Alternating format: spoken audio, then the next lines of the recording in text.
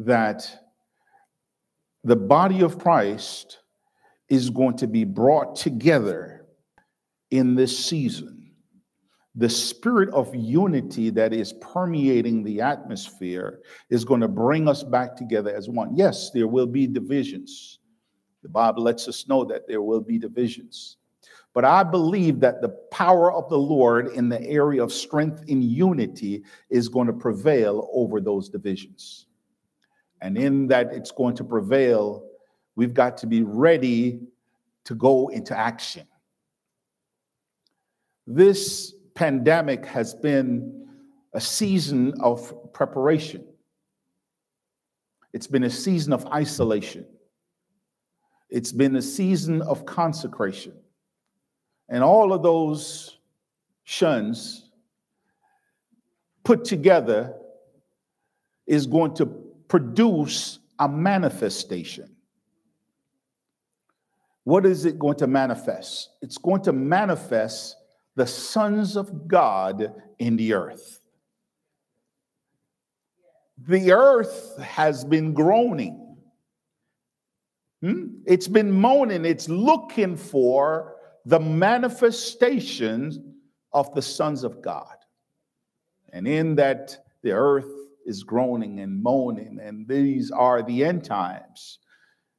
Those of us that are sons of God must move to a place where we're not rattled by anything that we see, anything that we hear, we watch on television, we hear in the news. We ought not to be concerned about the things. We must be postured and positioned so that God can get the glory out of our lives. That is the prelude to what I'm going to be speaking about today. Oftentimes, Elder, we look at mountains and we do not recognize why the mountain is there. We will see the mountain, and the mountain becomes a looming and daunting obstacle in front of us. But in the season that we're in, we must move to taking the mountain. We must move to occupying until he comes. We cannot afford to let the mountain be what it is that stops us from achieving the things that God intends for us to achieve. As you've heard the scripture, those of you here read from the book of Ezekiel, and for the next couple of sessions, I will be speaking from this particular chapter. And the man of God, that is Ezekiel, is hearing from God, and God is speaking to him. The same thing is true here and now, that God is speaking to his people. What is he saying? Well, what he may be saying to you may be different than what he's saying to me. But the truth is, when it comes to manifestation, we are going to be the sons of God. So regardless of what God is saying to you, the end product is sonship. The end product is us moving and being aligned to the word of God. Without that alignment, there cannot be any manifestation. So we must now begin to learn how to speak to mountains. There is an empowerment of the Holy Spirit that will cause us to speak to mountains with the expectation that mountains shall be removed. Ezekiel chapter 36 says, "And you, son of man, prophesy to the mountains of Israel." And as I read through this particular chapter, I found myself highlighting a few words. And there is a commonality in the words that I began to highlight. And they all dealt with speaking or saying. And in the prophetic dimension, we're talking about utterances. So when you hear the word prophesy, it's dealing with speaking also. So as I began to walk through this, and I want you to walk through this passage with me today, I began to look at how structurally the instructions are coming from God. So let's look at this very carefully. It says in that first verse again, and you, son of man, prophesy to the mountains of Israel and say, O mountains of Israel, hear the word of the Lord. Thus says the Lord God, because the enemy has said of you, aha. Let me pause right there for just a second. I have never seen aha placed in scripture before. Had not paid any attention. Is that your enemy is now looking to rejoice over your current state. They're excited because of the fact that you may have limitations going on. Your physical body might not be able to do the things that it used to do. But let me be the one to encourage and remind you that God always gets the last laugh. Says, aha, the ancient heights have become our possession. Therefore, prophesy, here it is, and say, thus saith the Lord God, because they made you desolate and swallowed you up on every side, so that you became the possessions of the rest of the nations, and you are taken up by the lips of talkers and slandered by the people. We see some of that going on in our world today. Don't look at the circumstances, look to your God. Therefore, O mountains of Israel, hear the word of the Lord God. Saying equals words equals hearing equals words. Thus says the Lord God to the mountains. He's speaking to the mountains. He's speaking to the hills. He is speaking to the rivers. He is speaking to the valleys. He is speaking to the desolate waste and the cities that have been forsaken. So there is nothing that is being overlooked. God is going to deal with every area of your life. And in that he is able to deal with every area of your life, you must be positioned and postured to receive the spiritual download from on high, because God is getting ready to set you up. He is literally setting us up for a blessing. He said, which became plunder and mockery to the rest of the nations all around. So when you look at the plundering and the mockery and all of the desolation that's going on in the land, don't worry. Don't be afraid. God is going to be the one to do the rebuilding. Therefore, thus saith the Lord God, surely I have spoken.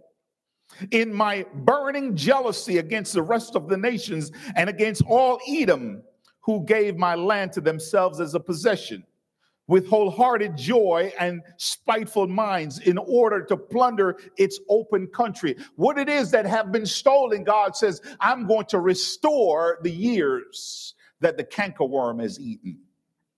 Therefore, prophesy again, speak concerning the land of Israel, and say to the mountains, the hills, the rivers, and the valleys, thus says the Lord God, behold, I have spoken in my jealousy and my fury, because you have borne shame of the nations.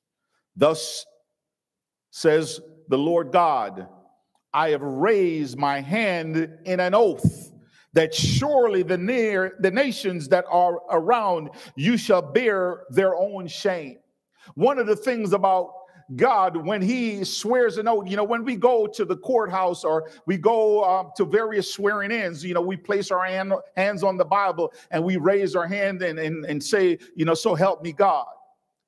The awesomeness of God, when he looked around and he tried to find someone that he would swear to, he could find no one else, so he swore unto himself. And because of the awesomeness of who God is, when he swears to himself and he swears about himself, it can and will always come to pass. Where man will falter, God cannot fail. I want to skip forward just a little bit, and I encourage you to read that entire 36th chapter of the book of Ezekiel, because we're going to be staying there for a little while. Throughout the word, mountains are mentioned in very significant ways. Abraham nearly sacrificed Isaac on the mountains of Moriah. Almost only counts in horseshoes. Moses received the law of God on a mountain. The prophet Isaiah was in a cave on a mountain when he heard the voice of God. Caleb was given a mountain as his inheritance. The transfiguration also took place on a mountain. Jesus would oftentimes retreat to the mountain for rest and recuperation. So there is significance to the mountain. The mountain is an elevated position. Generals in war, they will climb to that elevated position so that they could oversee and strategically position and reposition their troops. Here in Ezekiel chapter 36, we see a very powerful word concerning the mountain. The prophet was told to prophesy to the mountain, but this was not just any mountain. This was specifically called the mountains of Israel. These were the mountains of Caleb and his descendants. You all know the story of Joshua and Caleb. These were the mountains of promise and prosperity. These were the fertile lands of Israel's orchards and their fields. This was a significant piece of real estate. This was the center of their agricultural district and their economic backbone. So the mountain has a great deal of significance here. Now, we can deal with literal mountains or we can deal with figurative mountains. It doesn't matter what that mountain is. When God says it's time to conquer, it's time to conquer. Some things have happened on these mountains. You see, the people, they had backslidden. They had developed a culture of defilement and debauchery. They had gone so far as to ruin the reputation of God, and he was forced to have them exiled to other lands, to be conquered by other kings and their armies. Isn't that how we see things happening in the world today?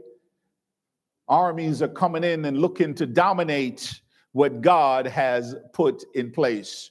Let me be the one to let you know that what God has blessed can't no man curse. This was a very difficult and challenging time for the children of Israel. But how many of you know that the judgment of God does not last forever? We've been talking about the book of Hosea and how Hosea had been given the charge to go and connect himself with a woman that was of let's call her a woman of the evening. But somehow this is not just an ordinary marriage. This is a metaphoric expression for how God loves and shows his love for his children, you and I. So when we find ourselves in backslidden states, those words always get to me. Say it 3 times real fast and you'll know you get in trouble. But nonetheless, when you find yourself in a state that is not directly connected to God, somehow God says, I love you so much that I will send my armies to retrieve you. I will send my edges of protection, my angels from on high to bring you back into me, O Israel.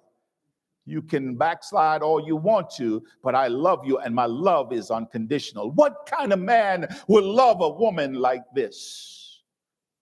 And what kind of God could serve a children that would turn their backs on him continually and yet and still come and call them, say, come on back home? That's the God that you and I are serving here today, my friends. This is what we're talking about, the mountain of this distance that is created between you and God from time to time. God says, I will speak to that mountain and it shall be no more. The depth and the distance between us will be eradicated because of my love. God says, I want all of you and I want you back. How many of you know the judgment of God doesn't last forever? No, I'm not talking about the final judgment. I'm not talking about that eternal judgment. That's a whole different thing. I'm talking about the kind of judge that we've talked about where it's not punitive, but it's restorative. I'm talking about the judgment of God that is designed to turn people back to the Lord. I preach from this position oftentimes because there are so many people that have been hurt and experienced the pains of life, and they do not want to have anything to do with God. But I'm here today to remind you that God is the same God that called you out of the sin and the muck and the mire the first time, and He's waiting for you to come and be reconnected to Him in totality. It's not okay to sit on the sidelines when God is pouring out His love. He is calling for you to get on back in. Told you the story many times before. I'll recount it once again. We had a young man that played on the basketball team, and he would get winded sometime. You'd take him out the game, and he would sit down for a few minutes, and as soon as he got his breath back, he'd come up to the coaches and he says, Coach, I'm ready to go in. I'm all right. I'm okay.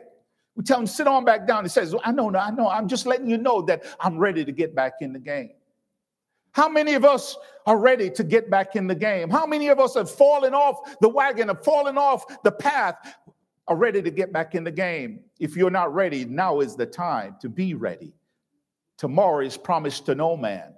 God is calling for the kind of love that He has demonstrated to be reciprocated from your end to His. He wants all of our hearts.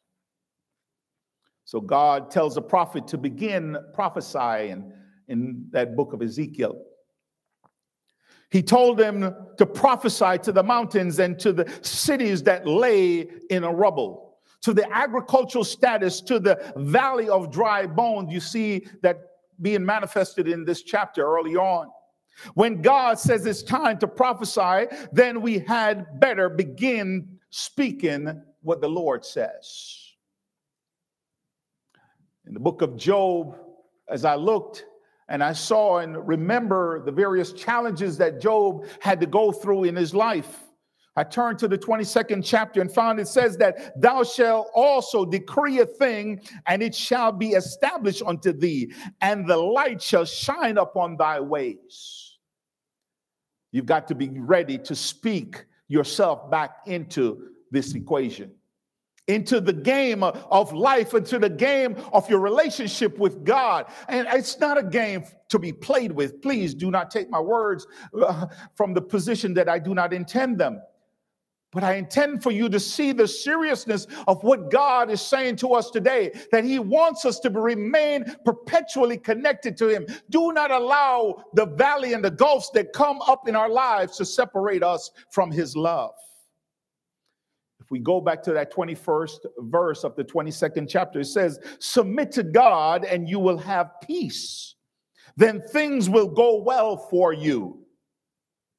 I'm reading from the New Living Translation. It says, listen to His instructions and store them in your heart. If you return to the Almighty, you will be restored. So clean up your life. If you give up your lust for money and throw your precious gold into the river, the Almighty Himself will be your treasure. He will be your precious silver. So oftentimes we find ourselves chasing after things, no, God said, stand still and see my salvation. We create this gulf between us and God because we chase after things. Verse 26 says, then you will take delight in the Almighty and look up to God. You will pray to Him and He will hear you, and you will fulfill your vows to Him. How many of us have made vows that we are not keeping? God says that becomes the gulf between the mountain. And I want you to begin to speak to that mountain, and the mountain will fill up that gulf, and you will have a straight pathway back to me in a right relationship. He says you will succeed in whatever you choose to do, and light will shine on the road ahead of you. If people are in trouble and you say help them, God will save them. Why? Because you have the power of God operating in your life. These are not just mere words. These are words that carry life and power because you're filled with the Holy Spirit. Even sinners will be rescued. They will be rescued because your hands are pure. Oh, to have a pure hand and a pure heart and a clean heart toward God. There are some people hearing me who need to begin prophesying, who need to begin to declare the word of the Lord over their various situations. I don't know whom I'm speaking with, and I always say I don't know whom I'm speaking with, but it's not more of whom I'm speaking to. Whatever it is that I say that applies, then God has designated this word for you. You need to say what God says about the mountain that is facing you today. You may be faced with a court situation. God said, speak to that mountain, declare the victory in that situation. There are some who need to be reminded and remember what God has done for them through the prophetic utterances that have come forth in times past. You're looking at a person that believes in the word of God that comes from the mouth of a true prophet. Why? Because I've seen the manifestation of that word. You see, when you begin to decree or proclaim or pronounce a thing, something begins to happen. When we begin to decree the message of the Lord, it begins to be established. That's what faith does. We walk by faith and not by sight. So what I speak is what I expect to receive by way of the word of God. These are not just willy-nilly confessions and positive reinforcements. No, these are prophetic utterances by way of the truth of God, by way of his word. It sets some things into motion. It births some new things in our lives. It brings things to pass. Why? Because God is the one that's prophesying. All he's looking for are instruments to articulate his voice and his words in the season that we're in. The reason some people have not received from the Lord is that they have not decreed or voiced the word of the Lord. You know, there are times when I go through my daily walk and I said, have I confessed the word of the Lord today? Things begin to go awry and all kinds of chaos is going on. And it just comes to me and says, what word have I confessed? Am I confessing the word of the Lord, or am I confessing the confusion that's in my midst? The more I confess the confusion, the more confusion I get. You get what you speak. I am decreeing and declare that these mountains are coming down. We will use them as stepping stones to our next dimension. God is going to allow every child of God that's under the sound of my voice to be able to decree and see manifested word. Now, this is not a name it and claim it goose pimple message. No, this is a serious truth that is proclaiming the consistency of the word of God.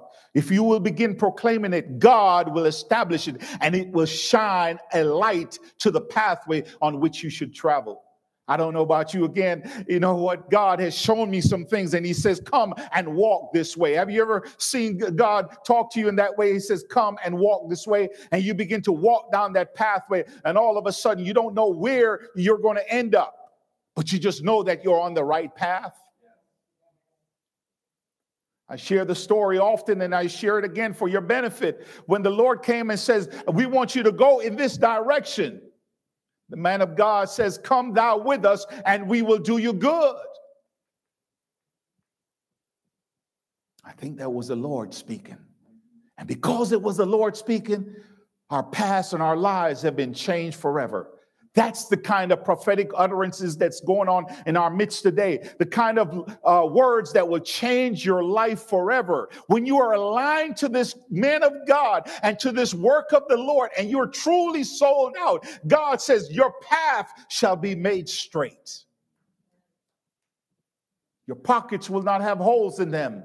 You will see a graduated increase in the manifold blessings of God. That's what God is doing in this season, my friends.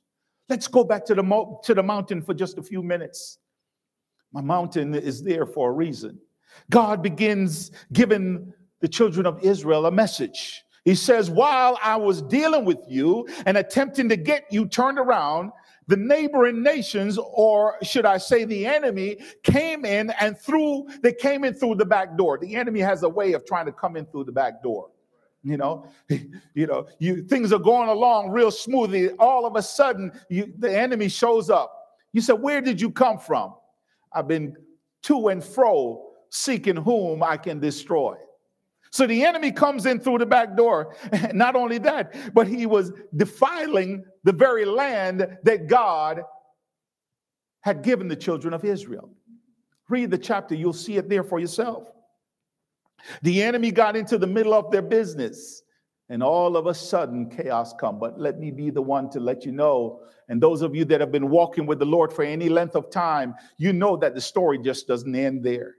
God will never allow the enemy to get the victory. So while you're going through and you feel like you can't make it any longer, God says, remember what I've spoken in my word, and you say what I said. I'm not here to glorify or to magnify the works of the enemy, but have you ever noticed that he always tries to just needle his way in? He wants to try and confuse you and take advantage of you when you're the most vulnerable. Ezekiel chapter 36, verse 4 says, thus saith the Lord God to the mountains, the hills, the rivers, and the valleys, and the desolate wastes, and the cities that have been forsaken, which became plunder and mockery to the rest of the nations all around. So God lays it out in scripture for us here, but he's also going to give us the victory. That's the one great thing about preaching, that I love. No matter how much of a cloudy vision that I can create for the circumstances might exist in your life, I will always be able to bring you back to the word of God and declare victory in the name of the Lord Jesus Christ. God was saying, now things are getting personal because you're messing with one of my children. You're not supposed to be doing this. He's saying that his reputation is on the line. And it's not about you at all, because, all we are instruments for God. So when the enemy begins to mess with us, he is not messing with us. He is messing with God. So now when we lay ourselves down, like Paul says, as living sacrifices, we get out of the way so that, the light affliction that we feel, God says, you know what? I'll take that from you. It's a light thing. God is standing up for you right now in the middle of any crises that you might be dealing with. Anything that you're dealing with, God says, I am standing right there and I'm taking it on. You get out of the way and let me handle this. Just because you're not doing right doesn't mean that God doesn't love you. But how much more would it be pleasing to God when we do right? I want to move rapidly to a close for this session here today, because God is letting me know that this message, this word, is penetrating deeper than I can even understand. There's a mountain that is being dealt with in your life here and now. And the requirement that he has of us is that you begin to confess him in every area of your life.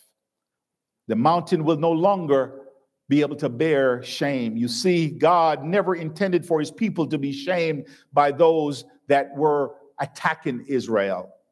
That was the work of the enemy.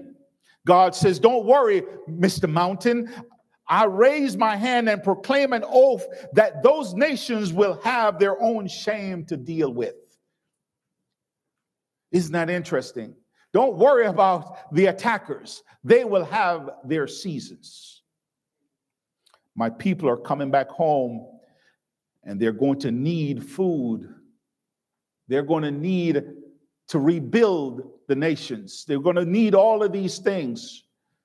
The mountain that they had been facing is going to be brought low so that they can walk through and use it as a pathway to their next dimension.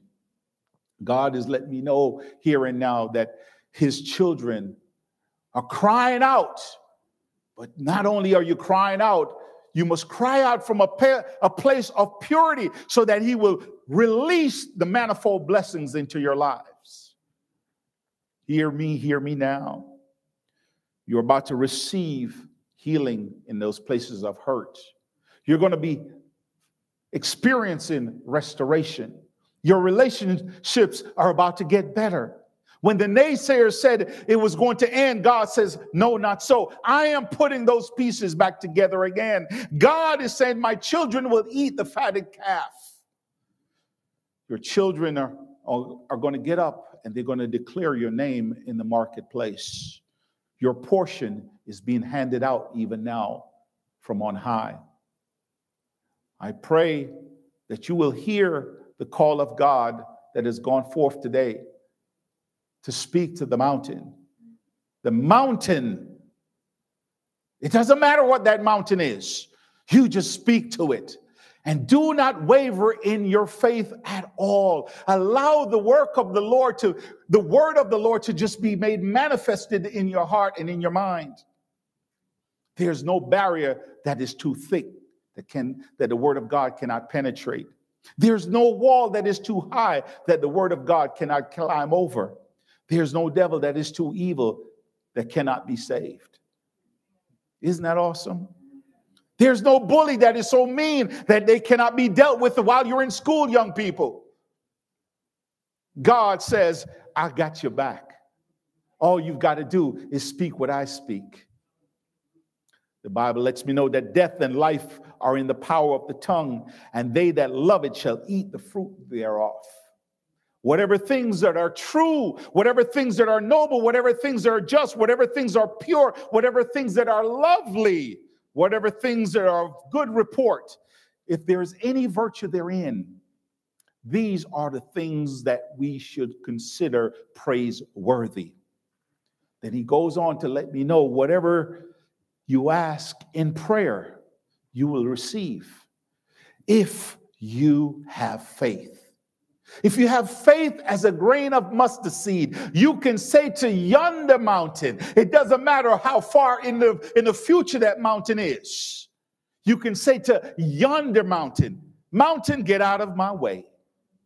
The power of God is in my life, and I expect to walk victoriously in the name of Jesus. Amen. Bow your heads with me, please. Father, in the name of Jesus, I just thank you again for your word.